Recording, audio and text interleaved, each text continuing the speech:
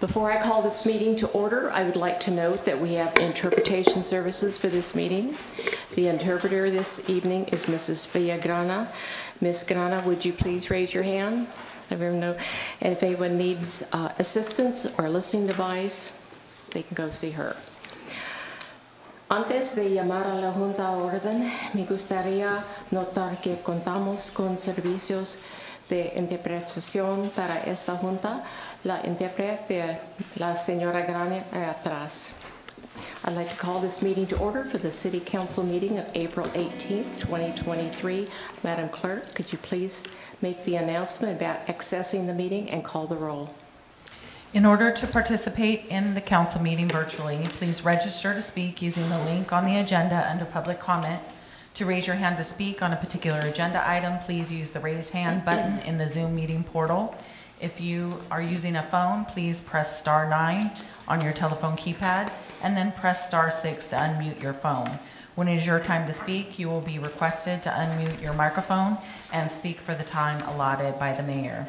Your microphone will be muted upon completion of your comments. I would also like to announce that Councilmember Escobedo has requested to participate via Zoom this evening pursuant to AB 2449, which is the new Brown Act participation rules. Councilmember Escobedo must participate with both audio and visual technology, provide a brief statement for his just cause participation, and announce if there are any persons 18 years or older present in the room with him, if any, and his relationship to those individuals. Additionally, Councilmember Escobedo may only utilize just cause participation rule not to exceed one more time during the calendar year, as only 2 times are allowed. And finally, all votes must be taken by roll call vote. Before I call the roll, Councilmember Escobedo, would you first provide your just cause statement for the need to participate remotely? And second, announce if there is anyone 18 years or older with you and their relationship to you. Please unmute your microphone. Yeah, thank you. Hello, everybody, Mayor, City Council members, and everybody who's watching us. The reason of why I'm not able to attend this council meeting, it's due to the I'm recovering from flu, so I don't want to put nobody at risk, even though that I'm already feeling much better. I prefer not to put nobody in a situation to get the same illness I had. And in regards, there's just, here in the room, there's nobody, but and then following in the room next door, there's my mom. That's it. Thank you very much. As a reminder, after the roll call, if you'd please mute your microphone and then raise your hand when you have a comment, and I'll let the mayor know when you have done so. And I will call the roll now. Councilmember Aguilera Hernandez. Here. Councilmember Cordero. Here. Councilmember Escobedo.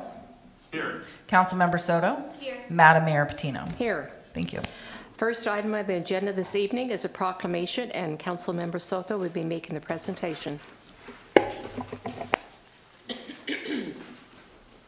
Thank you. This proclamation is for Library Week. Whereas National Library Week was created in 1958 as a national observance sponsored by the American Library Association and libraries across the country to celebrate the contributions of libraries and librarians. And whereas the theme of National Library Week, There's More to the Story, promotes the idea that libraries are places for the community to connect with others, as well as resources to positively impact their lives. And whereas the Santa Maria Public Library is committed to upholding the values of National Library Week and encouraging community members to discover and connect with the library's diverse collection of materials and resources. And whereas the Santa Maria Public Library is celebrating National Library Week by hosting a variety of programming, embracing patron curiosity through the Library of Things collection, Makerspace program, and substantial resources on its website. And whereas the Santa Maria Public Library strives to meet the needs of the community through enhanced collections, thoughtful programs, and outreach services. And whereas librarians are trained professionals and help people of all ages and backgrounds find and interpret the information they need to live, learn, and work. Now, therefore, the Mayor, Alice Patino of the City of Santa Maria, hereby recognizes April 23rd through April 29th as National Library Week in the City of Santa Maria, and encourages all residents to connect with the fellow community members at the Santa Maria Public Library or one of its branch libraries for curated programming, technology, early literacy skills, and continuing education support services. And here to accept the proclamation is our Library Director, Dawn Jackson.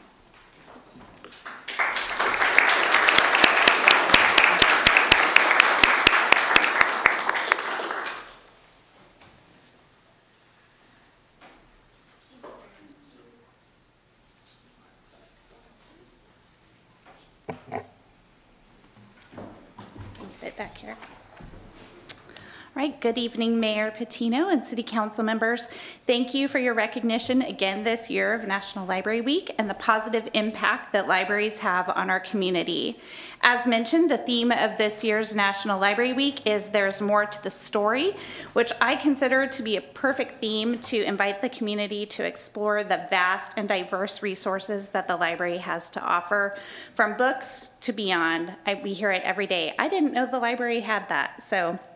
The Library of Things offers items ranging from technology to music to home arts. Library programs teach new skills, build emerging skills, and offer opportunities to connect with others in the community. We provide access to technology, support, and resources for veterans, travelers, job seekers, entrepreneurs, and students. Bookmobile and outreach services bring library services to folks where they are right now in the community. And this is just a small sample of what the library brings out to the community. So we invite you to come into one of our locations, visit our bookmobile, or log on to our website to discover one or maybe many resources, collections, or materials that are new to you. Thank you again for your recognition and continued support of our library services. Thank you. The next item on the agenda is another proclamation, and Councilmember Cordero will be making the presentation. Thank you, Madam Mayor.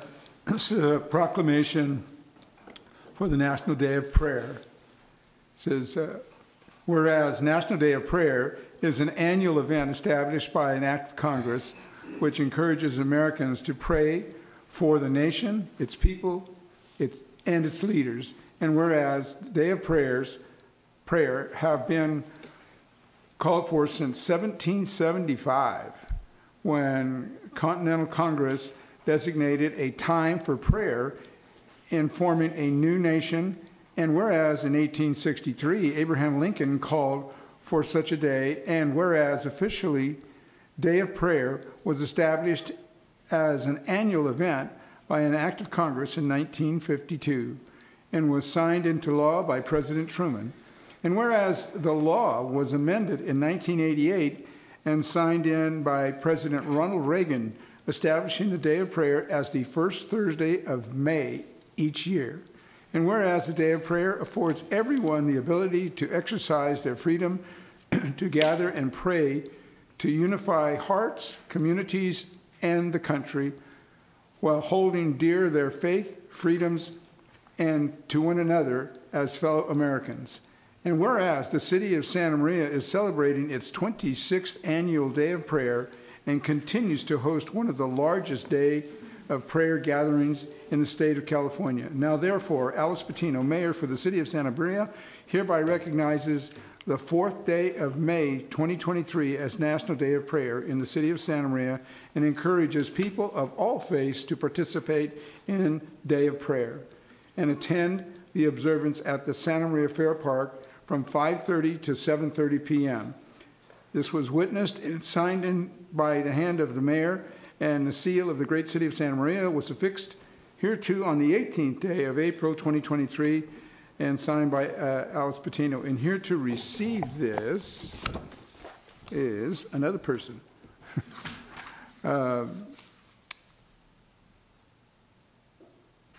Veronica Leach. There you go.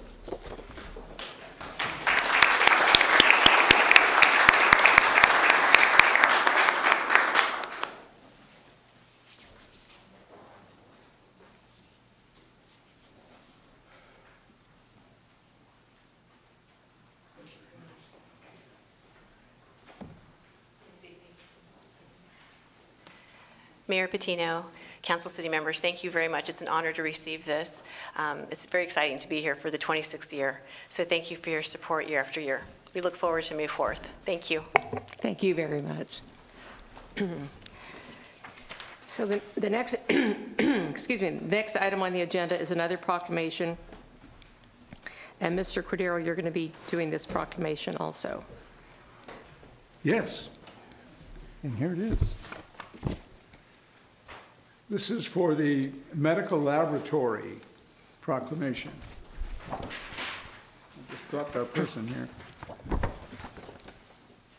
Whereas in 2023 Lab Week theme, it's all right because you're saved by the lab. Recognizes the laboratory professionals perform tests that can discover a health issue even before the symptoms occur. And whereas professionals who practice in the medical laboratories are invaluable members of the patient and healthcare team, and whereas these well-educated and highly trained health professionals who perform and evaluate medical laboratory tests to detect, diagnose, monitor, and prevent diseases save countless lives each day. And whereas their dedication to quality medical testing and exceptional patient care are demonstrated daily in numerous laboratories along the Central Coast. And whereas there are 18 chapters statewide of the California Association of Medical Technology, and the local chapters support each of the Dignity Health Central Coast hospitals, whereby many of its professional members live and work in the city of Santa Maria. And whereas the chapter will use this week to educate the public about the key role laboratory professionals play and enhance the image of clinical laboratory professionals in the public and private sector. Now, therefore, Alice Patino, Mayor for the City of Santa Maria, hereby recognizes the week of April 23rd through the 29th, 2023 as Medical Laboratory Professional Week in the City of Santa Maria, and encourages residents and businesses to recognize the vital contribution of the local chapter of the California Association of Medical Technology. This is witnessed and signed by our Mayor, Alice Patino, on the 18th day of April 2023. And here to receive this is Laura. Laura is Trinu? Trenna. Okay.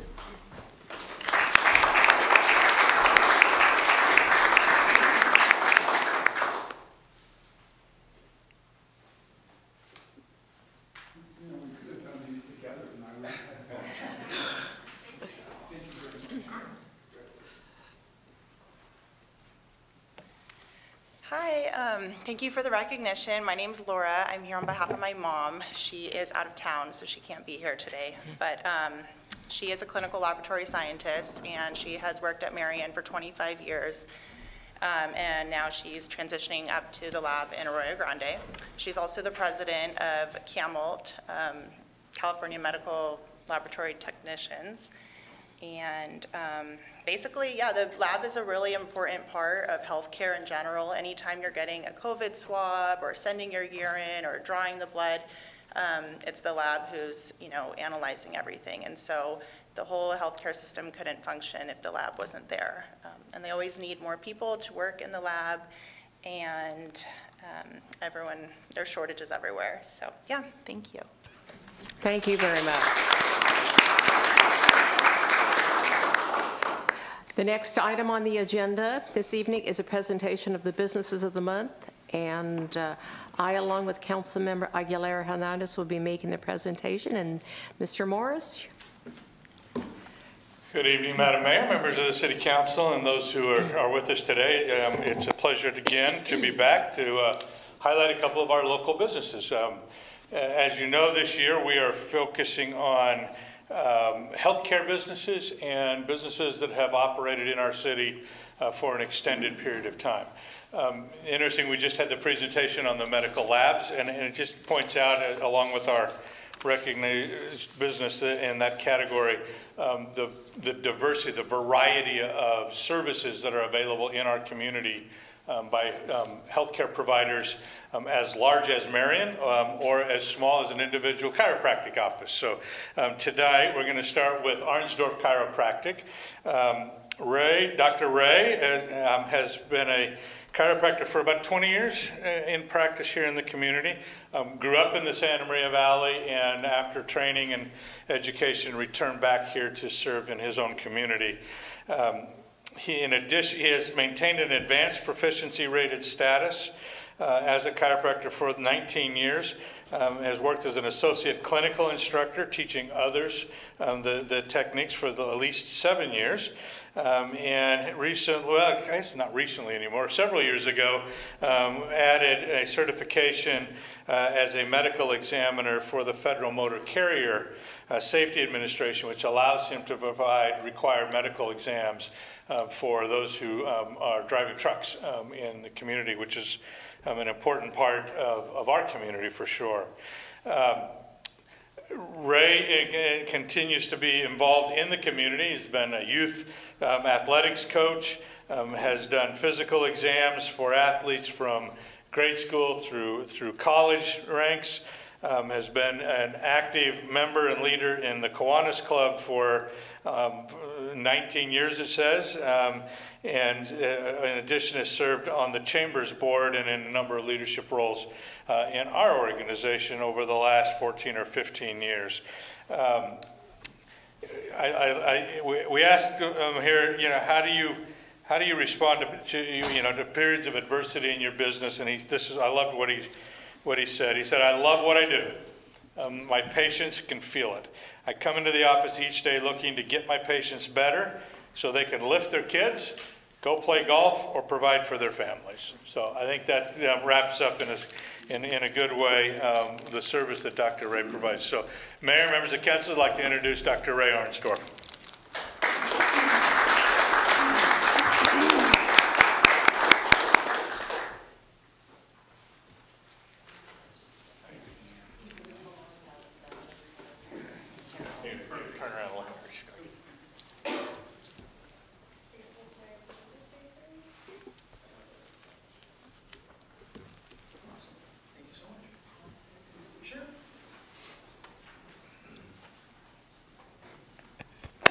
Thank you, Mayor Patino, council members. Like Glenn said, when I got done with college, the first place I wanted to come back to was my hometown, Santa Maria.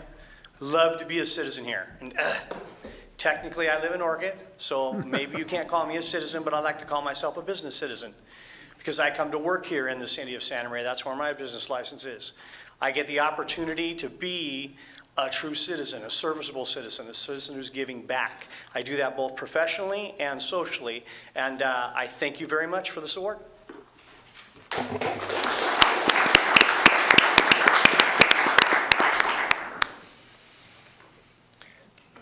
I often find if I have a question about one of our really small businesses in town, I call Ray. He knows them all. He's really well connected, which is great. Our long-standing business this year, or this month, is Melby Jewelers. Melby Jewelers is a fourth-generation business in our community and are just celebrating their 101st year of operation. They were telling me that it was originally started in Lompoc, but in the 1930s they realized they were doing business with more people in Santa Maria, and so they followed them here. Which was, we think that worked out very well. The business now, I think it's the third and fourth generations are working in the business here, continuing to provide high quality services and products to those of us in our community. There's a long history within the family of community service through membership in Rotary and the Elks. Again, this is just a wonderful small business that has continued to operate. I think any business that in our world, they say if they can get past the second generation, maybe there's hope, right? And so they've made it to the fourth, so we figured they're going to stick around for a little while. So, Mayor, members of the council, I'd like to introduce Mark and Alexander Melby.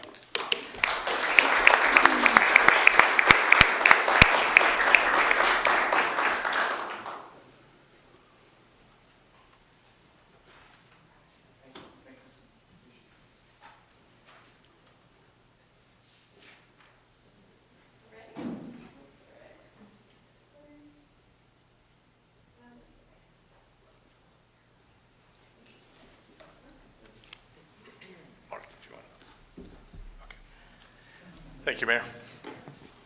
Thank you very much, Mr. Morris. The next item on the agenda this evening is the public comment period. Madam Clerk, could you please read the criteria for the public comment portion of the agenda? This time is reserved to accept comments from the public on consent agenda items, closed session items, or matters not on the printed agenda this evening. If you are participating via Zoom and wish to make a public comment, now is the time to raise your hand in the Zoom meeting portal. Unless otherwise directed by the mayor, speakers will have 3 minutes to comment. Direction to staff may be given. However, state law does not allow action to be taken on matters not on the printed agenda. Once the public comment period commences, no other speakers will be allowed to submit a request to speak form or request acknowledgement in Zoom. And Madam Mayor, we have one in-person public comment request, and I do not see any in Zoom. Thank you. Okay, Mr. Gary Hall.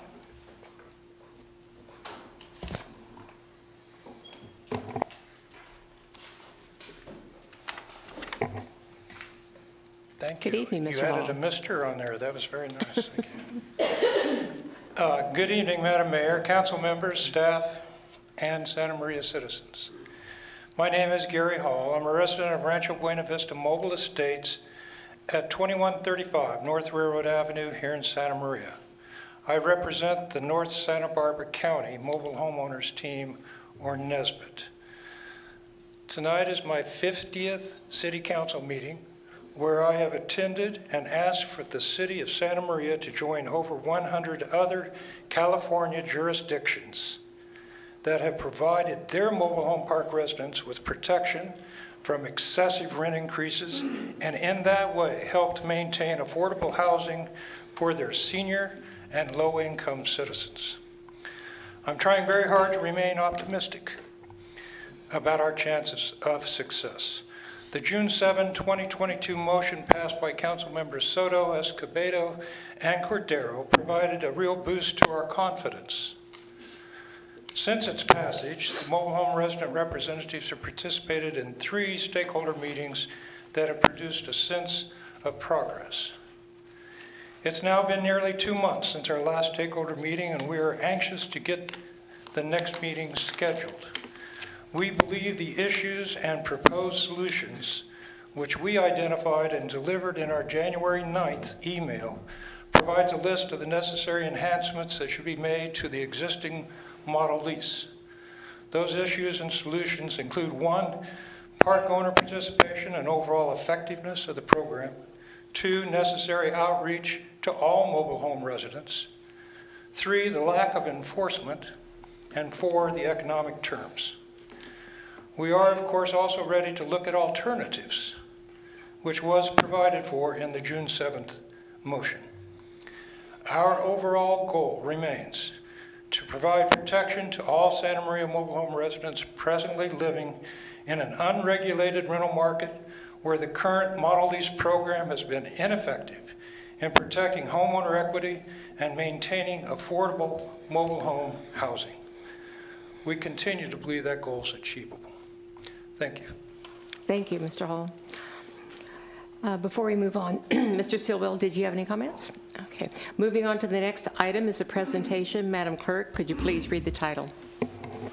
The City Council will receive an update on Hope Village, a temporary interim supportive housing community specifically for people experiencing homelessness in the Santa Maria Valley, to be located on county-owned property at 2131 Southside Parkway. Okay, and Mr. Wu, would you like to make the introductions for us? Good evening, Madam Mayor, members of the council. We have a presentation on Hope Village, and we have representatives from Dignity Moves and also from Terry Nusich, from, I think, recently retired from the county, is also here, and also represented from various partners. But Dignity Moves will provide the presentation. Thank you. Good evening. Thank you, Madam Mayor and members of the council and staff. My name is Matt Riley. I am the Regional Executive Director for Dignity Moves. It's my pleasure to provide this update for the Hope Village project located just down the road. We do have representatives here tonight from the county, from our project management team, from our key services partners of Good Samaritan and Fighting Back Santa Maria Valley, and our partners at Dignity Health, not related. And so during Q&A, there's lots of folks here that can answer questions. So I'm going to go through a little bit of background first, and then we'll get into some of the project specifics. Let me see if I can get this to work. Yep. Okay, so let's just start with the community action plan that the county drafted in partnership with other city jurisdictions, and want to say thank you to the City of Santa Maria for adopting that community action plan on May 4th of 2021. As part of that plan, there were a number of strategies that were outlined related to increasing access to affordable housing, to use best practices to deliver tailored supportive services, build a better data sharing, gathering and sharing platform, to strengthen support systems and help obtain and maintain our housing, which is a critical need in our county, and also provide capacity to address the needs of specific populations. Dignity Moves is a 501c3 nonprofit, and really the only thing we do, we're based in California, the only thing we do is we try to get interim supportive housing built. We focus only on this interim supportive housing element, temporary housing like we're talking about with Hope Village. The need in the community action plan as outlined was approximately 563 beds that the county would need, broken up. It's kind of hard to see on the screen, but some of you have the presentation in front of you. 369 in South County, 61 in Mid County, and 133 in North County. Of the 563, 140 have already been built, including one project that we worked on in the city of Santa Barbara in downtown. In addition, there's several other projects that have come online since the community action plan, which leaves 423 beds needed. And in the pipeline, there's roughly 123 beds in a couple of different projects that we'll talk about in later slides. And that creates a shortfall of approximately 300 beds. And this is what we've been trying to tackle in partnership with the county and others, trying to figure out, where can we put these beds, what's the right place to put them, and trying also to get them in place in short order, because we have a crisis right now.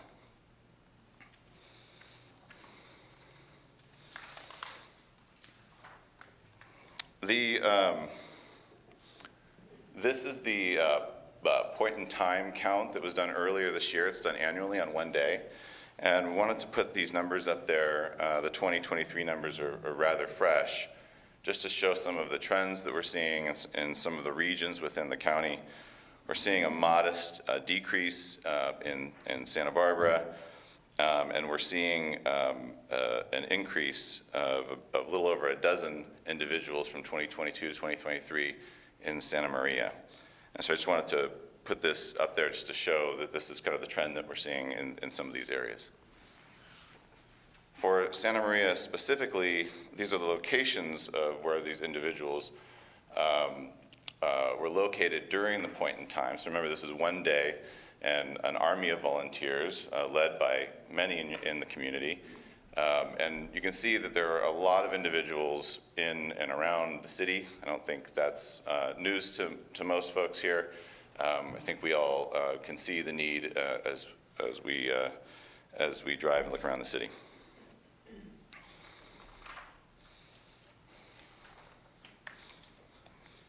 So I'm going to talk a little bit about some of the projects going on. We're going to get into details on Hope Village, but I also wanted to mention that Dignity Moves, in partnership with the county and other services organizations, we're working on a project called La Posada, which is in the unincorporated area between Goleta and Santa Barbara on Hollister Avenue. There are a couple of other projects in the works at Bridge House down in outside of Lompoc on Sweeney Road, looking at expanding the facility. The Good Samaritan runs very successfully there. We're looking at the Calle Real County Campus property to look at some of the parking lots to see if there's something that we could do there. And also St. Vincent's bought a piece of land also, I think it's in the city, maybe right outside the city boundary in Santa Barbara, again between Santa Barbara and Goleta, right where State Street turns into Hollister. And so they're looking at doing a project there. So they're working on the design of that project. So there are numerous things going on throughout the county, including and especially the Hope Village project. So what we've put together on this project is a really interesting partnership between public and private organizations and philanthropy. And I'll get into that a little bit more detail. But some organizations that I want to point out, Good Samaritan is going to be the lead service agency. And we're just blessed, frankly, to have them in our backyard. They're the best. You know, we work throughout California. We continually point at Good Samaritan as the gold standard by which every other services partner in all the other projects that we work on look at Good Samaritan and the way they do their work and try to emulate a lot of those best practices. Fighting Back Santa Maria Valley focuses on transitional age youth, and Edwin's here and will speak in a couple minutes about some of that work. And then we also have a really unique partnership with the Dignity Health organization around respite care. And I say that's unique because it's something we're doing at Hope Village that we think is a blueprint for other projects throughout the state and the nation, can look and see how these projects can partner with local hospital organizations to figure out, you know, how can we address that need related to emergency room use and respite care and housing.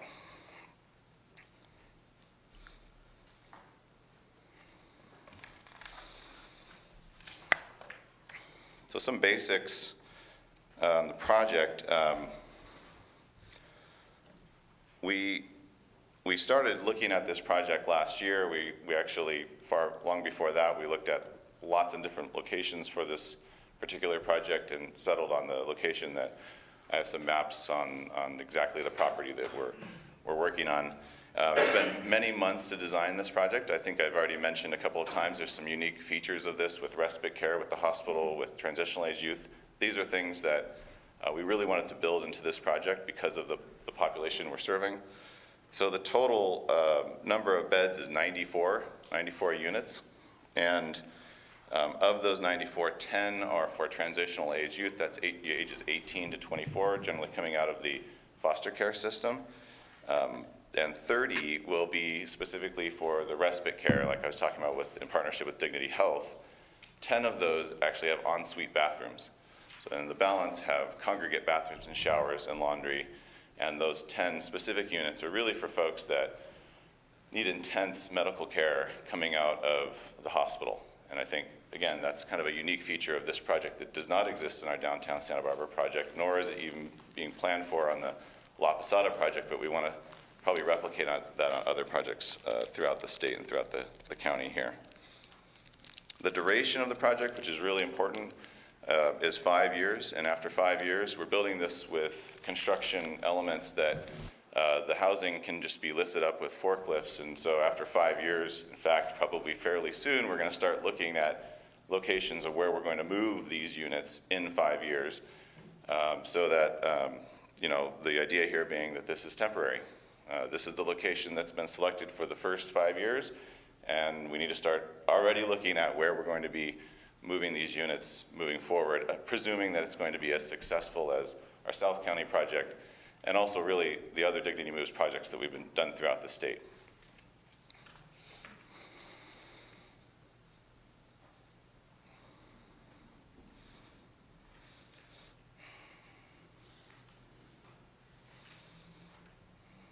I think I also want to note here before I hand it off to Edwin that this project is really for the folks experiencing homelessness around the Santa Maria area.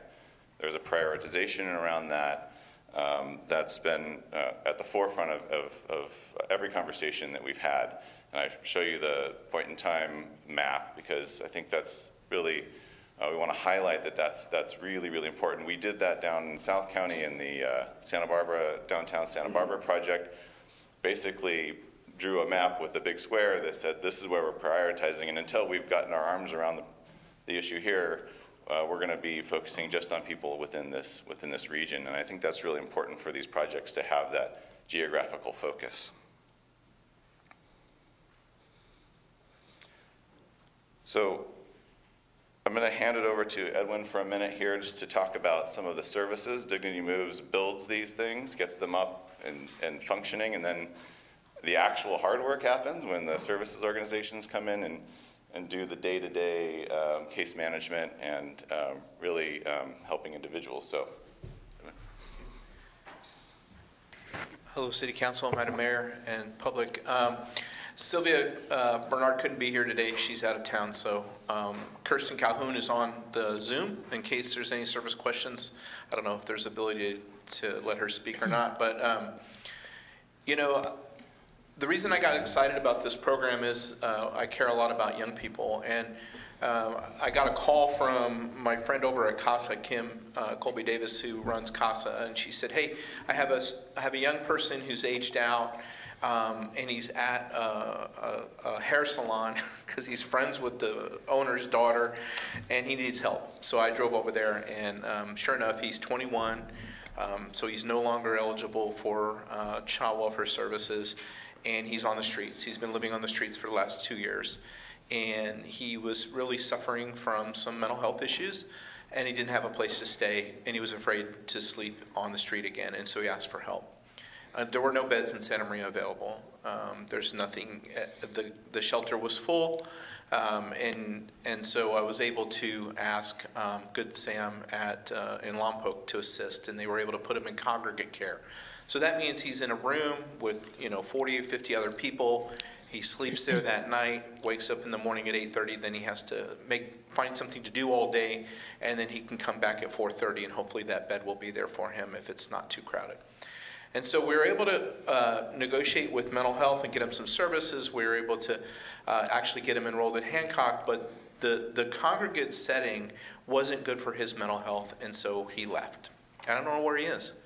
I try to text him like once a month to see how he's doing. He hasn't been talking to me. And I think something like Hope Village could have helped him. Because the difference between Hope Village and a traditional shelter is he would have had his own room. He would have walked in, he would have pushed the key code, gone into his own room, been able to sleep, keep his things there. He has storage. If he has a pet, he can keep his pet with him.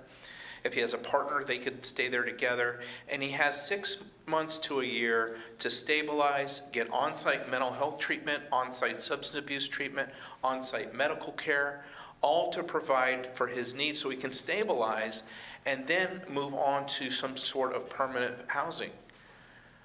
There's nothing like that in North County. We really have a great opportunity here to provide our citizens something that they need. Those citizens that we care about, that we see in the tents, we see in the encampments, we see in the riverbed, we see around our town. And the thing that I find when I do the point in time count is these are our children, just they grew up. The last person I did a point in time count, he went to Rigetti High School 30 years ago. He's been living on the streets for 25 years. They're not from some other place. They're from here. They're from our community. They're our kids. They're our uncles. They're our, so, as Sylvia says, they're always somebody's somebody. And so I'm really excited about this opportunity. And, you know, I don't, Millie, you want me to talk about, that's okay. So the great thing about this as well is, you know, we're going to be able to clear out our hospital emergency room. A lot of our beds are being taken up with people who need to be discharged, but there's no home for them to go to, and so they can't go anywhere. And right now, there's 8 beds at the shelter for those folks, and they need more to clear out hospital rooms for all of us, so that we go in, the ER can be available to us who need help right then.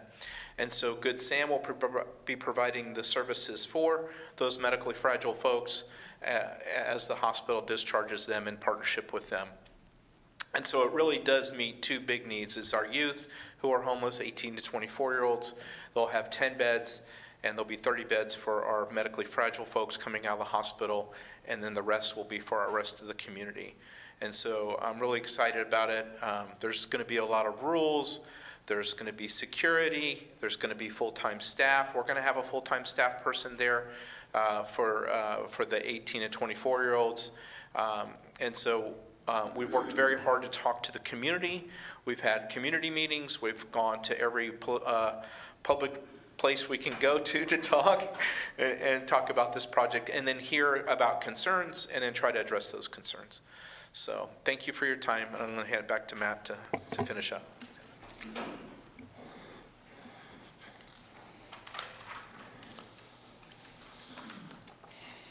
So here's the location of the property, just located off of Southside Parkway. There's actually 2 parcels. In most of these maps they show as vacant, but there is a kind of a temporary gravel parking lot that was built, I think, back when they were doing the solar for the county that's existing there. Sometimes there's cars there, so that's kind of on the parcel to the right. Here's a better view. Now we're looking north-south. And the entire project is going to be on the parcel to the south, so the more square-looking one, not the rectangle. And that parking lot is just to the north. This is a site plan that, if you're trying to look at it on the screen in here, there's no way you can see what's going on there. But I have some poster boards. Maybe Derek, maybe we could put them like along the railing there, and we can point to them. But basically what this is showing is all the white squares are single individual units, 8 feet by 8 feet, and the blue is that okay to put this? Okay. The blue, those are our restroom and laundry facilities. And the orange, that's office, dining, clinics, any kind of use that the service providers might need. And in this case, we definitely have some health clinics space that we definitely need. This is my favorite image, and it's one of those. It's a 3D rendering of Hope Village, which kind of gives you a better feel for what I'm talking about. It's quite a few units. It has other features associated with it that actually we're very, very proud of. You know, we have things like open space, we have foliage, we have seating areas that are outside. We have a beautiful entrance. We have a facade that looks nice. We will probably have artwork on the outside, commissioned by some local artists. The reason why we do some of these things is kind of core to what Dignity Moves does, is that the majority of this project is going to be funded through philanthropy to build it. Now, the services side of it is funded through various different means, which Terry can get into, because you weave those funding sources together, state and federal funding through the county. But the capital to provide it is provided by a number of different places, but in large part it's philanthropy. And the reason why we do this is that we can make it a little bit more beautiful with not a lot of money. And that's hard to do when things are funded 100% by government.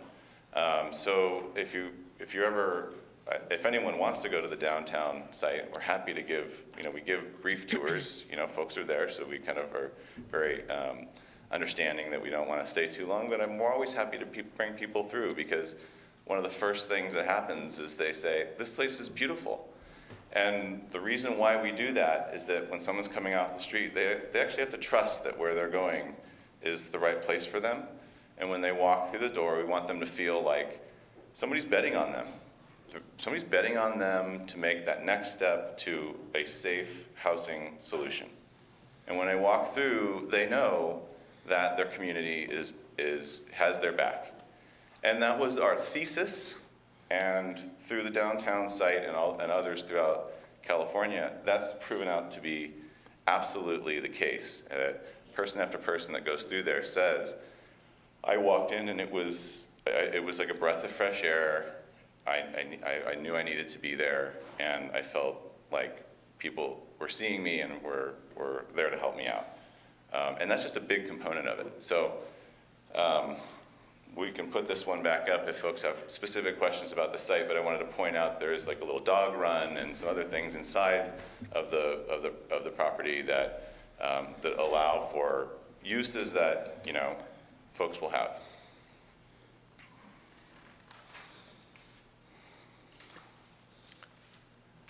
We are lucky enough to use like a world-renowned architect called Gensler.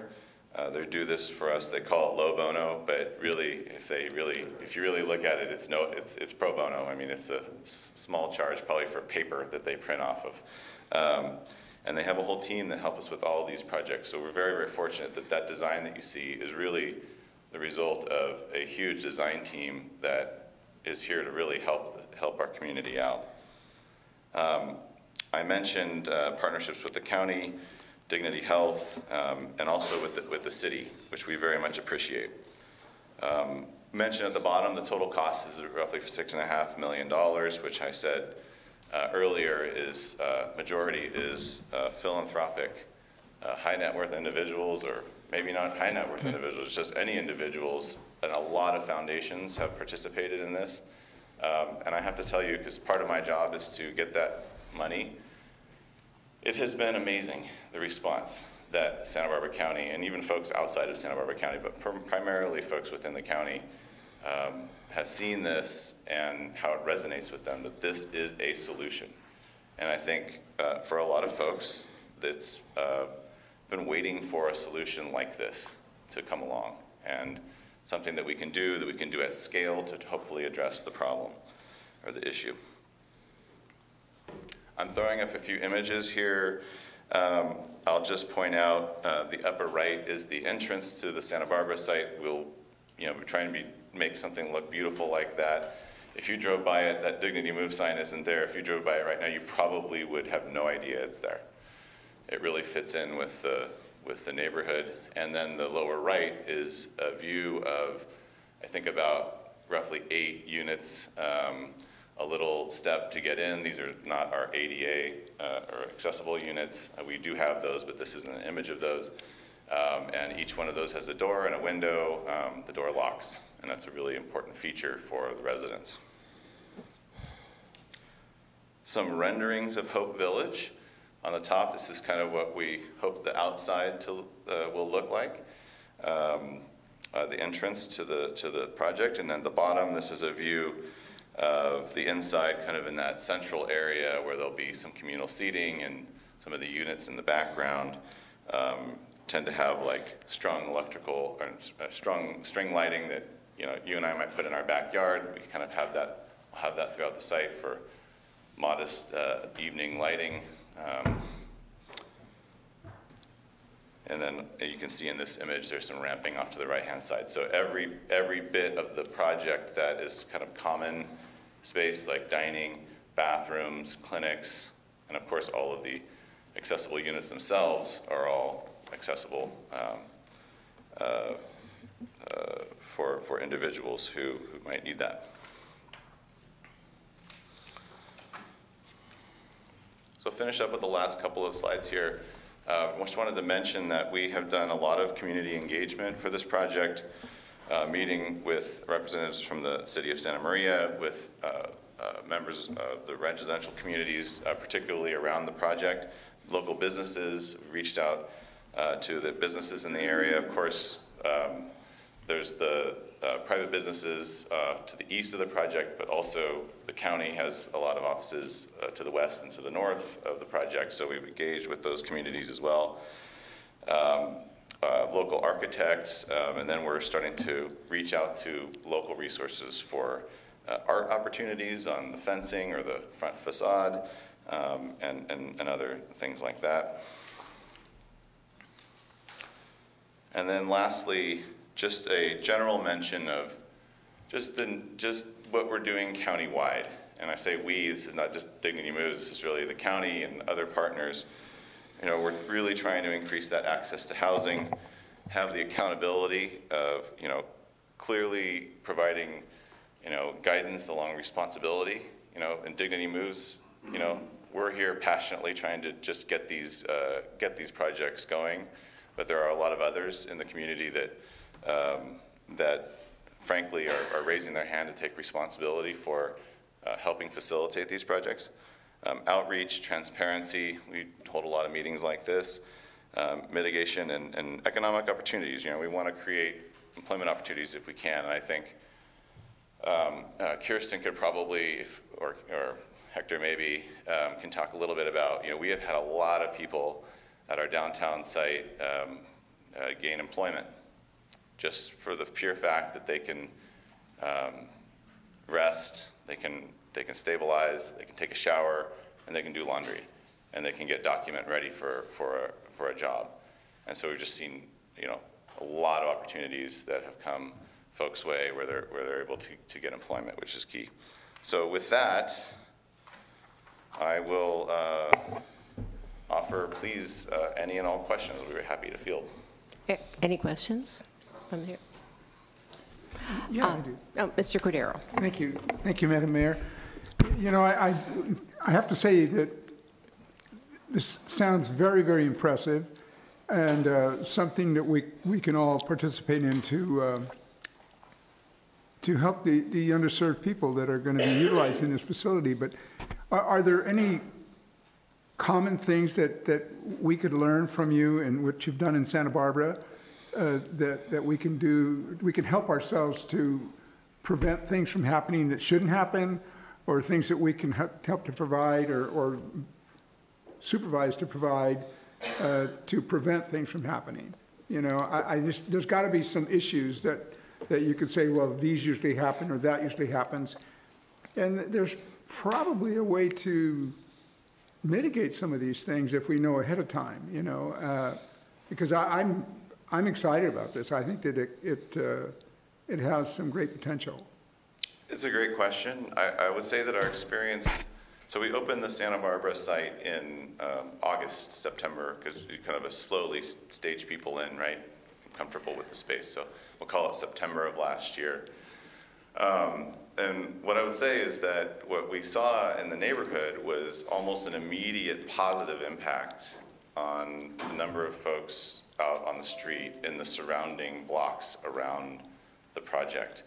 And this may not be addressing your question specifically, but it gets to some of the questions that we tend to get around what's this going to look like at the project. And I think what we found in Santa Barbara was, and I think we will find here as well, there are lots of folks living on the street, especially in the immediate vicinity of the project. And what we see almost immediately is a lot of those folks move into the project. And in fact, we've had business owners write us letters, unsolicited letters, saying, hey, this is amazing. Have had law enforcement has had a massive drop in the number of incidents that they're responding to in the area. And particularly, that project is 1 block from State Street, and for those folks, you know, walk up and down State Street, you know, it can be a real issue of folks experiencing homelessness, kind of setting up camp on State Street. The areas around the project have really seen a massive decrease in that. So, and in fact, I think there's a letter from the city that we just recently received that states this has been amazing. That all those things kind of are the things they're seeing. And including, we have a letter from one of the local business owners that just wanted to say, hey, look, you know, if you're talking to anyone about future projects, and you know, we want them to know, again, had I not known about this project, I've driven by it probably 200 times, and there's never been an incident that he's ever seen of anyone outside of it. So are there things that we can do better? I'm sure there's a whole long list, but I will say, I want to reinforce this very clearly. We are so lucky that Good Samaritan is in Santa Barbara County, frankly. So lucky. Because the way they do it, their program is so good. They have many tiers of things that they do with individuals and populations in all of the beds that they manage, like 500 beds or something like that at this point. Yes. Yeah. And I will tell you that some of them are obvious, that you walk in and you see, how they're positioning people and staff and what they're doing and the stuff. But so much of it is subtle about how you take, each individual has a story. Each individual has a reason why they're there. And somehow Good Samaritan has all these individual reasons and all these individual stories, and somehow with their program are seeing successes with all those variation of reasons. And I think if you asked me how could I prevent some issues that might come up on projects statewide, I would tell you we would just copy Good Samaritan's plan. That's my answer.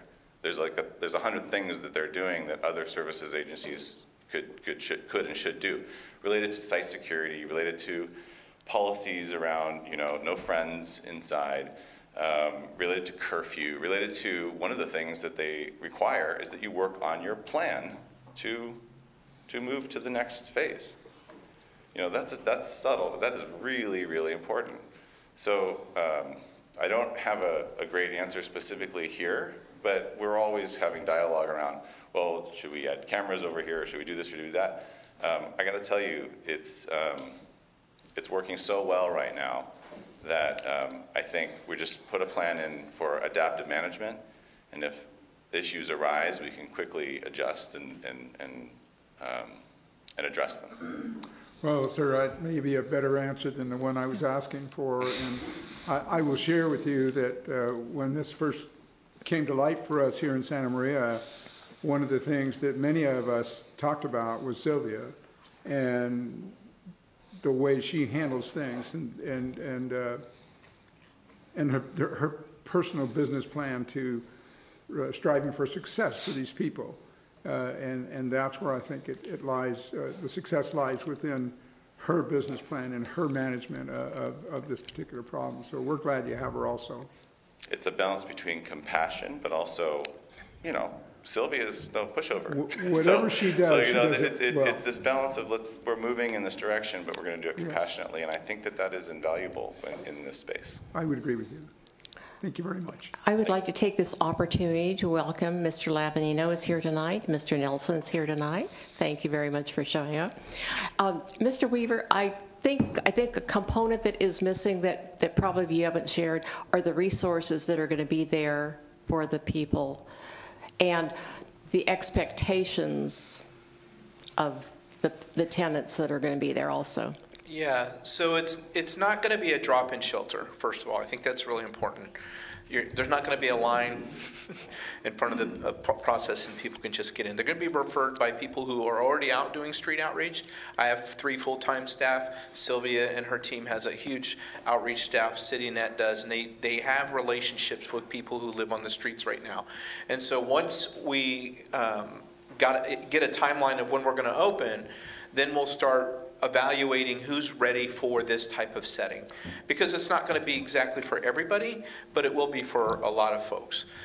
Because there will be rules, there'll be a curfew, there'll be expectations on how we behave as we live there and how we interact with other people, including, striving for sobriety, no drugs and alcohol on the campus, no guests on the campus, so it'll be secure. Only the residents who live there will be there. And then, of course, as Matt just said, they'll have a case manager. That person will be making sure that the person who lives there, the resident who lives there, will be moving forward in a plan to exit out of Hope Village into something more permanent. And so the services that you asked for, behavioral wellness is already committed to providing mental health services, which includes substance abuse treatment, which includes evaluation. We could also have access to our local sobering center, which we're very happy to have, as well as detox as well. So they'll be able to go in and do that first, and then live at the village and work their plan. They'll have food. They'll have 3 meals a day. They'll be provided for them, as well as they'll have medical care. There'll be a medical unit there, and of course, the case manager, Fighting Back, will have 1 person there full-time for the 10, 18 to 24-year-olds, and then Sylvia will have the rest of the case managers there to work with the folks. And it's pretty exciting. We had a chance to go to the Pastors Network, and they want to come in and send some folks to volunteer, which of course we're open to, for mentoring, for book studies or activities, those types of things. And you know, when I say case manager, that means if they're employable, let's get them a job so that they can get working and pay for their next rent. If they're not, let's make sure that they have their income lined up, if they're eligible for benefits. So it really is a case manager's job is to connect them to all the services in the community that exist. Did I answer your question? What it was? It wasn't a question. I was asking you to elaborate. And what about there'll be a manager there full-time? Full-time. Security there full-time? Security full-time, yeah. They're on the property. So, and you know, most problems in a setting like this are mitigated through the relationship, right? And so they know that if they step out of line too far, they're going to be asked to leave, and then someone else will be allowed to stay there.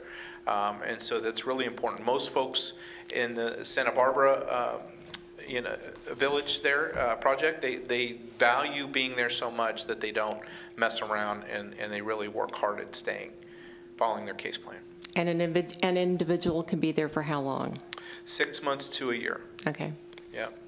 Any other questions from the dais? No? Thank you. Thank you very much. You're welcome. Oh, 1 minute. Oh. Mr. Cordero's question.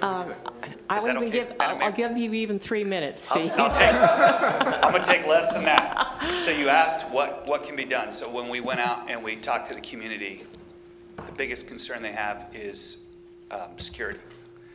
We've got 24/7 security. I know the commercial properties behind us are also going to increase their security. But what the neighbors have asked for is, and it's outside of our jurisdiction, otherwise I would commit to doing it with the Sheriff's Department, but they would like to see additional patrol if it was from a ranger or whatever, just in that area at the beginning, just to kind of give them a feel. I mean, we're going to have 24/7 security. We're also going to have cameras.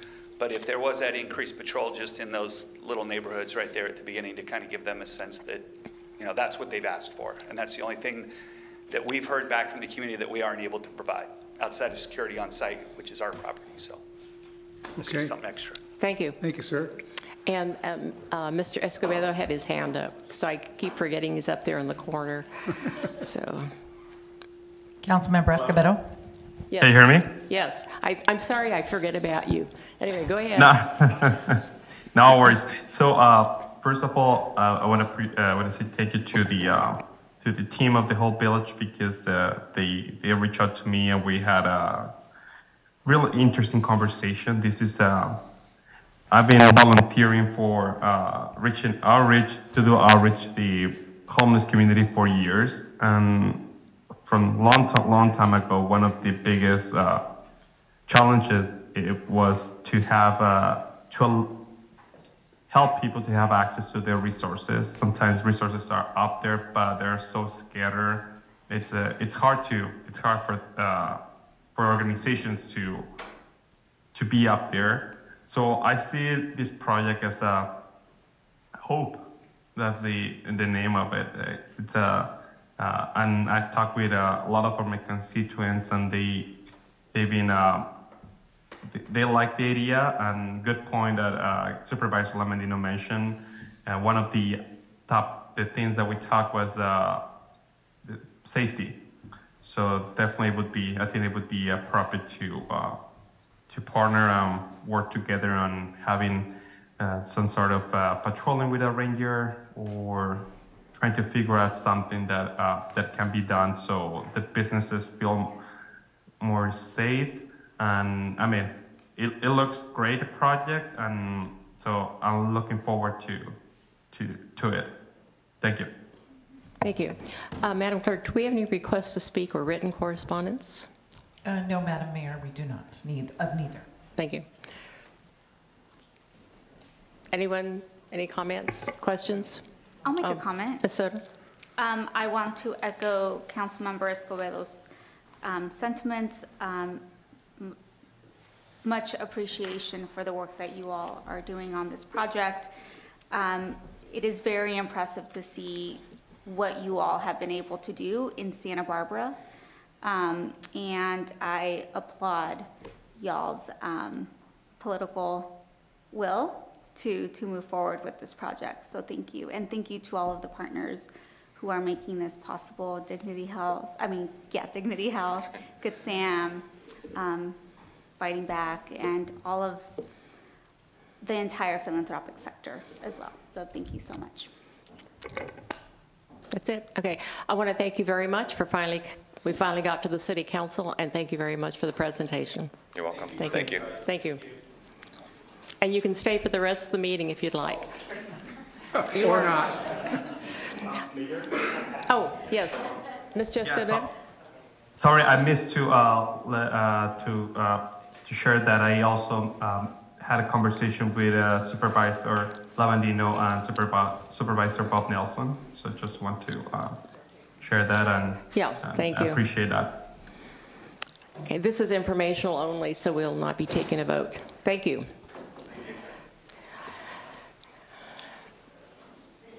Let's see, I'll wait till everyone leaves, I guess. We need a break. The next item is a presentation. Madam Clerk, could you please read the description? The City Council will receive a presentation from Central Coast Community Energy to provide its annual member agency update. And Mr. Stillwell, would you like to do introductions? Sure, just a brief introduction. So Judy Young here is here tonight from Central Coast Community Energy. She's the Senior Customer Accounts Manager. She's here to present the annual update on services. Central Coast Community Energy is the primary electricity provider for Santa Maria and 33 other communities. And just a quick tidbit, Santa Maria has the highest customer enrollment rate of the 34 cities and counties. And Central Coast Community Energy serves 95% of the population electricity in the 5 counties. Also of note, Santa Maria is a remote public meeting location for Central Coast Community Energy meetings. The mayor is on the policy board with Councilmember Cordero as the alternate. There's also an operations board and a community advisory council. So the public's welcome to attend those meetings and attend them in this location, usually in this room. And so Judy Young is here to provide an update and answer any questions. Good evening, Ms. Young. Thank you, Mayor Patino and council members, and Mr. Stillwell. It is my honor to be here tonight to highlight Central Coast Community Energy's recent accomplishments, as well as our plans for 2023 and beyond. My name is Judy Young. As Mr. Stillwell mentioned, I'm the Senior Customer Accounts Manager with 3CE, with a focus on our member agencies. I will start with a brief introduction to community choice aggregation for anyone who is new to how the CCA model works and how it differs from the investor-owned utility model. Then I will highlight Central Coast Community Energy's history and role in your community. So once a community signs on to a CCA, the CCA takes over electricity procurement while the existing investor-owned utility continues to handle transmission, distribution, metering, and billing. CCAs are public agencies and return revenue to their communities in the form of programs, incentives, and rebates, and can also assist with local job creation and renewable energy development. Our agency has seen tremendous expansion since we formed in 2017. We expanded from Monterey Bay to the entire Central Coast, and your community joined in 2021. Today, 3CE is made up of 34 member agencies throughout the 5 counties, serving nearly 450,000 customers and securing over $1 billion in renewable energy and storage agreements while returning $26 million to our communities. Over 94% of utility customers in our communities are enrolled with 3CE, and in the year 2022 alone, we delivered over 5,000 gigawatt hours of electricity throughout our region. Also in the last year and a half, we enrolled the community of Buellton, completed enrollment of unincorporated regions of Santa Barbara County, and welcomed the city of Atascadero as our newest community. You may have also heard that the county of San Luis Obispo just voted to join the CCA. So that will happen, if it goes forward as planned, in 2025. It takes a little while. There's a lot of news to report, and I would like to focus on the 4 major benefits we promised to our communities when we formed in 2017. So let's start with local control. Community choice aggregation allows local government to have greater control over the type and cost of energy supplied to their communities to ensure energy sources and rates reflect the community's values and goals. With 3CE, decisions about where your power comes from and how you are charged for it are made by local elected officials. We are making progress on climate goals together as a region, and we are far ahead of both state and federal targets to decarbonize our energy supply. Here in Santa Maria, you are represented by Mayor Patino and City Manager Jason Stillwell on our boards, and Mr. Stillwell also serves on the Energy Risk Management Committee. The next commitment is rates, so let's talk about rates, competitive rates. In March of 2022, we decoupled our rates from PG&E's and established our own rate-setting procedures based on cost of service, resulting in an average of about 18% savings for residential customers. Small and medium commercial customers saved between 2 and 19% during the year 2022 once we switched to cost of service, and we expect our competitiveness with the incumbent utility to continue. As you can see, we have worked to keep our service affordable for our communities. Now I will shift focus to our efforts to procure clean power. Today we are at 50% clean and renewable power and on track to be at 60% by the year 2025, which is 5 years earlier than the goal set by the state of California. Our strategy commits 3CE to meet 100% of its demand with clean and renewable resources by the year 2030 with balancing on a monthly basis, which is a full 15 years ahead of the goal set by the state of California. 3CE is also pursuing offshore wind generation and emerging technology in California. The auction for leases in federal waters off the Central Coast in December of 2022 was an important step in bringing these resources online. In order to achieve these goals, 3CE's procurement team has prioritized long-term contracts that bring new, clean resources online as quickly as possible. To date, 3CE has executed 19 long-term power purchase agreements and energy storage agreements. 5 of these projects came online in 2022 and add up to nearly 275 megawatt hours of generation and energy storage combined, or about 22% of our current annual load. Meeting greenhouse gas reduction goals is also about electrification. As individuals, the biggest impact we can make to cut greenhouse gas emissions and improve air quality is to replace fossil fuel vehicles and EVs with EVs and replace the gas appliances in our homes. I was going to ask Dignity Moves if they were going all electric and with their HOPE project. As 3CE works to clean the grid, electric cars and appliances will be emissions-free in their operation, and the electricity that powers them will be 100% clean and renewable. The final 3CE commitment I am reporting on tonight is a continued investment in your community and all of the communities in our service area. Here is what we accomplished over the last year. And looking more broadly, over the past 3 years, 3CE has helped put more than 1,000 new and used electric vehicles on Central Coast roads by distributing more than $2 million in cash rebates paid directly to our customers. By electrifying our transportation sector, these EVs have spared more than 6,000 metric tons of regional CO2 emissions. Additionally, in collaboration with funding partners like the California Energy Commission, 3CE has delivered rebates that will help build more than 1,000 new electric vehicle charging stations in the region. We've also paid to make more than 2,000 new affordable housing units all electric, and that support continues. Residential customers within the city of Santa Maria are eligible for rebates up to $5,000 towards EVs and chargers, and toward replacing certain gas-powered appliances. And we also have programs aimed at helping our member agency partners advance electrification and stay up to date with building codes that advance electrification. And we have business-friendly programs designed to electrify new housing, including farm worker housing, to upgrade ag equipment, and to install DCFC Level 3 chargers. With an eye to equity coupled with an awareness that many of these enhancements are out of reach for our underserved communities, we provide an additional $1,000 Electrify Your Ride and Electrify Your Home rebates for income-qualified customers. In partnership with the state, 3CE has garnered over $589,000 for your community.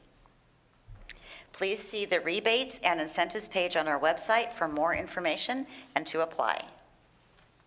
With the continued support of the City of Santa Maria staff, council, and community, along with the rest of our communities, 3CE will continue to deliver the innovative solutions, impactful programs, and exemplary service, along with clean and renewable energy. This concludes my presentation. Thank you for allowing me to be here tonight. Thank you. Any questions from the council? Oh, Ms. Soto. Thank you. You mentioned 100% clean, renewable energy by 2030. How is that coming along? We are on track. We're actually ahead of the pace. We're going to be at 60% by 2025 and on track to be at 100% by 2030. And Mr. Escobedo. Thank you, Madam Mayor. Yeah, I have a question in regards to the Electrify Your Ride. That's focused on residential, basically people, like regular people that can request this incentive to acquire. Is it just for electrical vehicle or also hybrid or the plug-in? I don't know if I missed that more. That's a great question. So you're asking if hybrids are covered under the Electrify Your Ride program and whether or not that applies to community members rather than agencies or business. I believe, and I apologize for not knowing the answer straight out, I believe it's EV only. However, it can be new or purchase or lease vehicles. And it is aimed at residential customers, not the business community. We have a different program for member agencies. Got it. Thank you. You're welcome. I just want to clarify. Ms. Hernandez? Yeah. For residential customers, the reimbursement to electrify your car is $5,000? That's correct. Thank you. Madam Clerk, do we have any requests to speak or written correspondence? No, Madam Mayor, not on this item. Thank you. Thank you. Any other questions from the council? Okay. I want to thank you very much for coming down here, and thank you for all the information. Thank you. It was such a pleasure to sit in on your council meeting tonight and all of the proclamations and the previous presentation. It was a delight to be here. Thank you. Oh, thank you. You can stay for the rest of the meeting. Any questions, Mr. Siller, or comments? Okay. Moving on to the consent calendar. Madam Clerk, could you please read the description? Routine items are presented for City Council approval without discussion as a single agenda item in order to expedite the meeting. The consent calendar is approved by roll call vote with one motion. These items are discussed only on the request of council members. Does anyone have items they wish to pull for discussion? No. None? Okay. Do I have a motion? I move that we approve the consent calendar. Second. I'll second. I have 3 seconds. I have a motion and 3 seconds to approve the consent calendar. I'll take the first one I heard. Okay. All right. Roll call. Go ahead. Go ahead, roll Okay. call. Councilmember Aguilar Hernandez. Aye. Councilmember Soto. Aye. Councilmember Escobedo. Aye. Councilmember Cordero. Aye. And Madam Mayor Patino. Aye. Okay, next we have a regular business item. Madam Clerk, could you please read the title?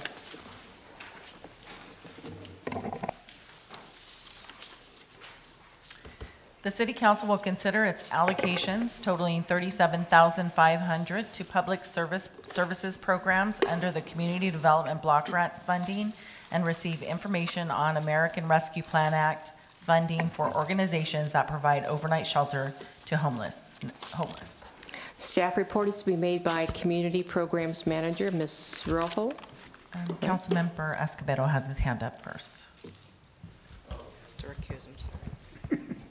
See his little hand up there? Yeah, I see it. Thank you, Madam Mayor. Yes. Yeah, just due to a potential conflict of interest, I need to recuse myself from this item, even though that I would love to be. And I appreciated the hard work that that the commissioners and the staff put to put this together. So I'm gonna be muting myself and also turn off the video. Thank you very much. So staff report to be made by Community Programs Manager, Ms. Rojo. Good evening, Madam Mayor, members of the City Council. We come before you tonight to accomplish two things. To have City Council allocate its $37,500 in Community Development Block Grant funding to a couple of public service programs initially not recommended for funding by the Block Grants Advisory Committee, and as directed at the previous City Council meeting, to provide information on American Rescue Plan Act funding for the possibility of using $40,000 for organizations that provide overnight shelter to the homeless. Community Development and Finance staff consulted with ARPA experts regarding the potential uses for the city's funds and found the following. Under ARPA, the addition of a new project would result in a significant increase in administrative duties for both city and potential agency recipients. According to the city's ARPA consultants, at a minimum, the city would need to publish a notice of funding availability, which defines the amount of funds available, the desired scope of work, the application process, and the fiscal and administrative requirements. Since ARPA funds are tied to the COVID-19 pandemic, the financial and/or administrative impact of the pandemic may also need to be shown by applicants to justify the need for these funds. The city cannot provide ARPA funds to a select agency or agencies without first allowing others to apply. This public participation process may take at least 30 days to complete, maybe longer depending on staff and additional ARPA requirements. Based on staff's analysis, it is recommended that ARPA funds not be used for any agency and act only on the $37,500 in CDBG funds. Should the City Council want to proceed with using ARPA funds, staff will move forward with that direction. However, the $37,500 in CDBG funds must be allocated tonight in order to meet the U.S. Department of Housing and Urban Development's required deadline to submit the city's annual CDBG action plan. Failure to allocate the CDBG funds tonight will result in potential delays to our CDBG funds for the upcoming fiscal year. The allocations adopted by the City Council at the last meeting are included in the packet and on the screen, which I believe we had. Staff recommends the City Council allocate $37,500 to City Council selected agencies so that no one agency receives more than $20,924, nor less than $15,000, and adopt the total public services allocation. This concludes my presentation. I am happy to answer any questions at this time. Any questions from the council? No. I have a question for Mr. Stillwell. Mr. Cordero? Mr. Stillwell, with this the way it is right now, we will have, each council person here will have more than 7,500, correct? Yes, with 4 of you, you would have 9,375.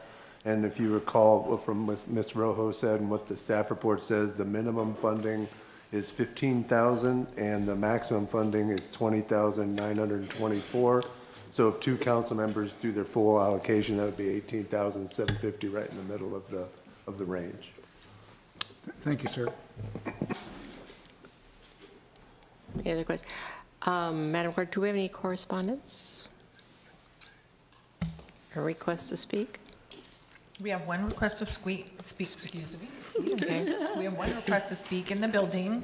Okay. And we do have one written communication from Emily Renault, Development Manager for Boys and Girls Clubs, requesting consideration for funding. Okay. And Mr. Weaver? Madam Mayor and City Council, thank you for your time. Again, I know this is a very difficult situation. I want to thank the CDBG Council, and that process is a very difficult one as they try to navigate this, and now you have to navigate what to do with these allocations. I'm here to say again that I believe that the allocations should be made toward Good Samaritan Shelter for both of their programs, the warming shelter and for their shelter itself. It's the only program in town that reaches all community members in need who are unhoused. We saw the desperate need for that this year during our winter with the rains that we've had. They worked very hard with your city, Parks and Rec, and other people to use their facilities. They worked with churches and even had to ask Hancock College to supply a place for a day shelter. They're very nimble and they're very effective in their outreach and had record numbers this year. And so the warming center is so vital to keep people alive. I think without them, we would have had people who would have died this year. And then as far as the shelter, the same thing. It's the only shelter for all homeless people in our community. We use it at Fighting Back all the time. I met a man today who was living there, who had no other place to stay. And he came by for some services with our agency. They're so effective and so frugal with their money. I think it's a great organization to support, and it fits inside of what HUD really thinks this money should be used for. And I would ask that you would consider them for this funding. Thank you. Thank you, Mr. Weaver. Okay. So we each have 9,375. Can I go? Oh, Ms. Hernandez? Yeah, I would like to ask, because I expressed an interest at the last meeting to go with the Freedom Warming Shelter Center just because it is so vital for our community to give someone a warm meal. So I would like to ask Councilmember Cordero if he would like to join in that. Well, yes, absolutely. And I don't have to say all that stuff you just said. Yes. So that would be fine. Okay. Okay, that leaves us.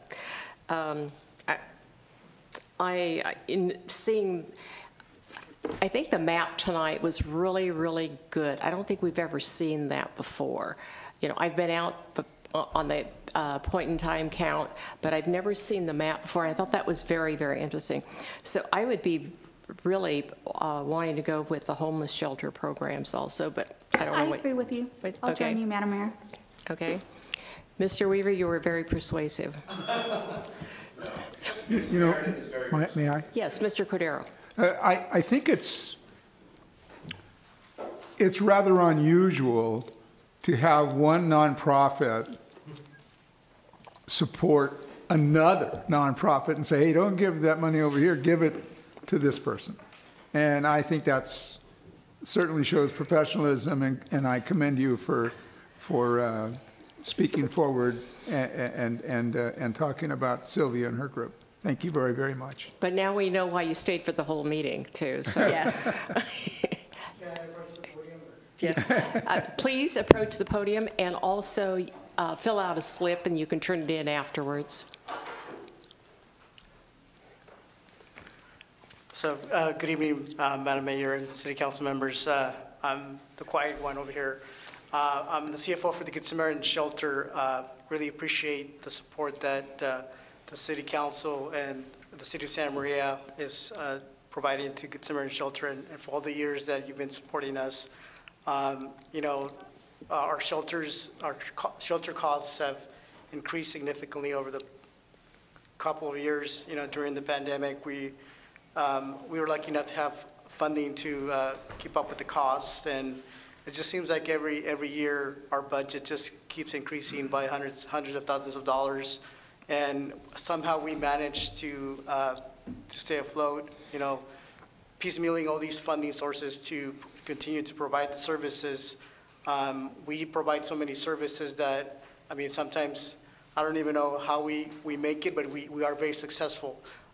We have housing navigation services, we have homeless shelter services, we have residential treatment services. So we do provide a lot of services for the community, and you know, having this funding come to us will continue for us to provide the services to the community. So I really appreciate that. And you need to give your name, because you didn't do that at the beginning, did you? I'm sorry, this is Hector from Good Samaritan Shelter. Okay, and then I'll have you fill out a little slip, and you can give it to our. Okay. Okay. Yeah. Oh, we have a speaker online. Okay. Thank you. Yes. Yes.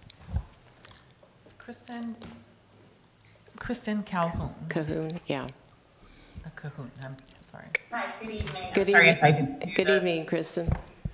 Good evening. I'm sorry I can't be there in person. I'm in San Diego for a conference. I just wanted to say thank you so much, and how humbled I am at the care you guys have really taken in this process. You could have made your allocations at the last meeting, and I so appreciate that you put this through to today and took care to really think about your allocations and to support the work that we do at Good Samaritan. We really appreciate it. Our impact on this community is huge. We're extremely excited to be a part of this community and to be working with the homeless that are all of our neighbors. So I just wanted to say thank you, and I wish I was there in person, but I really appreciate all your care in this process.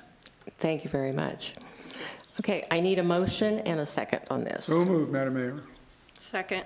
Okay, I have a motion and a second to approve the Freedom Warming Center and Yes. the homeless shelter program. The Good Samaritan Shelter Homeless Right. Shelter Program. Right. And the Freedom Warming Center. Good Samaritan Shelter Freedom Warming Center. Okay. Okay. Councilmember Cordero? Aye. Councilmember Aguilar Hernandez? Aye. Councilmember Soto? Aye. Madam Mayor Patino? Aye. Next, we have a regular business item. Madam Clerk, can you please read the title?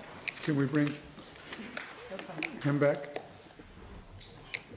Oh, that's Bring right. him back. I keep forgetting about him up there in the corner. Yes, you may bring him back. Thank you, Ms. Rojo. Councilmember Escobedo, are you watching on a live feed I'll that you text can him. see that we're back on? He's following the rules. He's still there. He's just. Should I go ahead and wait for a moment? We probably should have moved this up on the agenda, and then he could have tuned out. Oh, well. Sorry. We're texting him. Okay. Do you want to just wait a moment? Or? Well, wait one moment till he gets back on. He should be back if he's sitting there with his phone.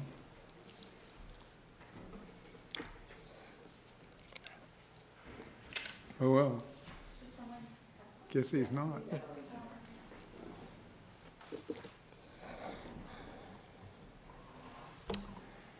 I tried. There he is. There he is. There he is. Thank you for rejoining us. So the next business item, Madam Clerk.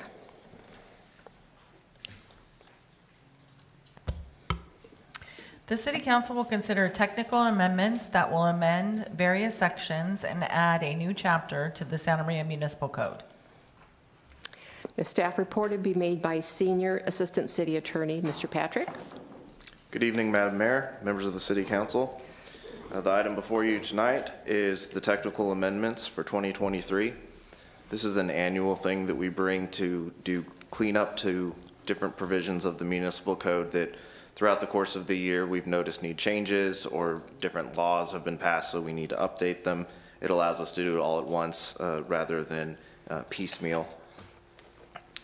The proposed ordinance, Section 1, amends Section 10-2.04 of the Municipal Code concerning park rules and obstructions of ways and paths to allow the city to designate certain pathways for vehicular use only.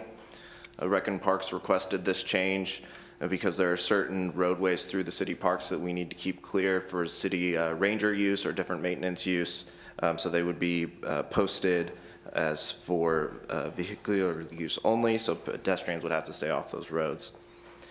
Section 2 of the ordinance amends Section 10-2.5 of Chapter 2 of the Municipal Code concerning park rules and on sound amplifying systems. It clarifies the definition of sound amplifying systems to include musical instruments, speakers, and drums. So this provision doesn't necessarily change what is allowed within the parks. It just clarifies the definition of sound amplifying system. Rec and Parks has been getting a lot of complaints about loud music being played in the park, both from speakers and different musical instruments. So this adds that in there. They still can use musical instruments, but they have to get that cleared with Rec and Parks first. Section 3 of the ordinance through Section 11 of the ordinance deals with changes to our appeals process. So as it currently stands, generally a director will make a decision on a different item as part of the municipal code. The appeals process then goes to City Council. What we find is that sometimes very cumbersome. There's fees involved with that. It takes a long time to get a lot of these appeals completed. So the change for sections 3 to 11 is that instead of going to the City Council, these appeals will then go to the city manager. The goal here is to create a more efficient and cheaper process for people that do want to file these appeals. And most of these are very, very rarely used. You probably have not seen any of them, at least anytime frequently or recently. Section 12 of the proposed ordinance adds a new chapter, and this involves the procedures for filing electronic statements of economic interest and campaign finance disclosure statements. So that will be a new requirement based on this chapter, and the new section provides the different procedures and rules for how that will be done. So the recommendation for tonight is to introduce this for first reading, and with that, if you have any questions. Are there any questions of Mr. Patrick? No. I do have a question. Is this going to be also on the noise, the amplifying systems in the concerts in the park also? This will apply throughout the parks. Okay, so it'll also include that, because we do get complaints on that, on the music. Alex, can you help me out? Is that through a permit process? Yes, permit process. We issue a permit. Okay, so we will we'll introduce they will have to apply for a permit for that process. So this wouldn't necessarily apply to it because they would be permitted. Okay. And how many decibels is that going to be? Is there a certain amount of decibels we're talking about, or? This doesn't, as it's written now, it doesn't limit to a decibel. It's very difficult to enforce decibel meter hearings. You have to have equipment that is certified. You have to have someone who can operate it. It has to be kept up, those certifications. So as it currently reads, and this is how it is currently in our ordinance anyways, sound amplifying tools are banned unless you have the approval of Recreation and Parks. Okay. So this will continue. They'll just be banned. Thank you. Any questions? Hearing none. Madam Clerk, do we have any requests to speak?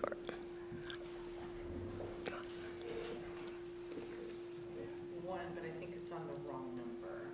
It's Good Samaritan, so I think this was on it. Okay. No written correspondence? Okay. I'll bring this item back to the council. Any further discussion? I need a motion. I move that we accept the ordinance to April 23 technical amendments. Second. I have a motion and a second to introduce the ordinance making technical amendments to the Santa Maria Municipal Code. Madam Clerk, can you please call the roll?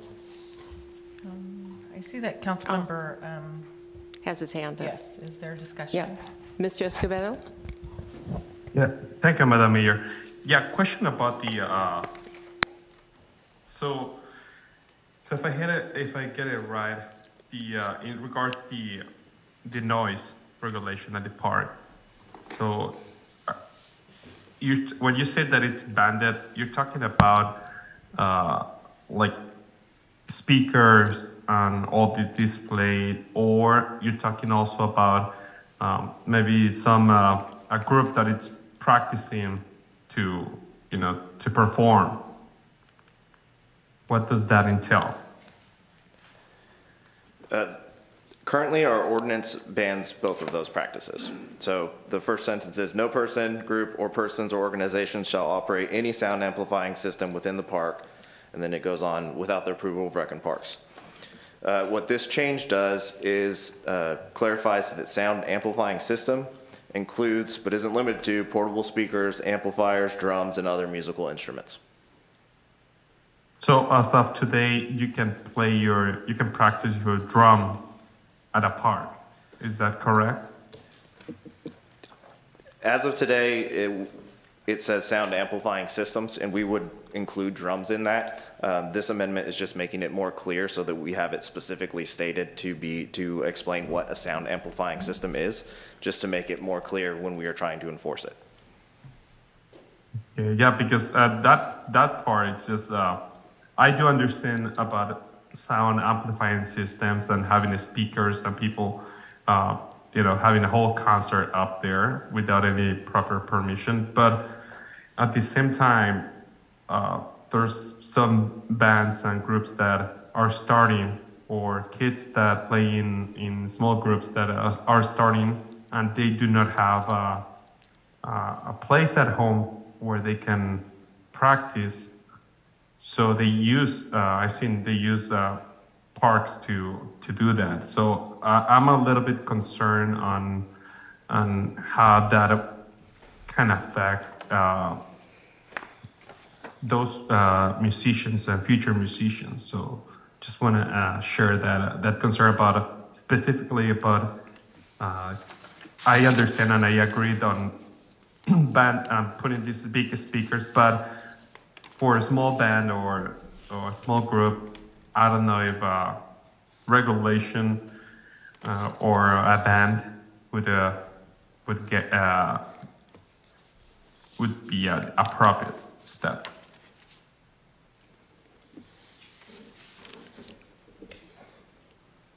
Okay. May I? Yeah, Mr. Cordero? Thank you, Madam Mayor. Sir, this doesn't prevent that from happening. It just says that if you're going to do it, you need to get the permit, correct? Yes, correct. Okay, thank you. Okay. I have a motion.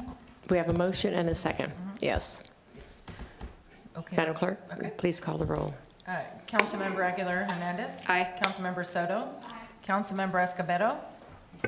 No. Councilmember Cordero? Aye. And Madam Mayor Patino? Aye. The next item is a report from the city manager, Mr. Stillwell. Thank you, Madam Mayor, members of the council. Next meeting of the City Council is May 2nd. We plan to bring forward a retirement resolution for retiring Sergeant 2 Jesus Valle.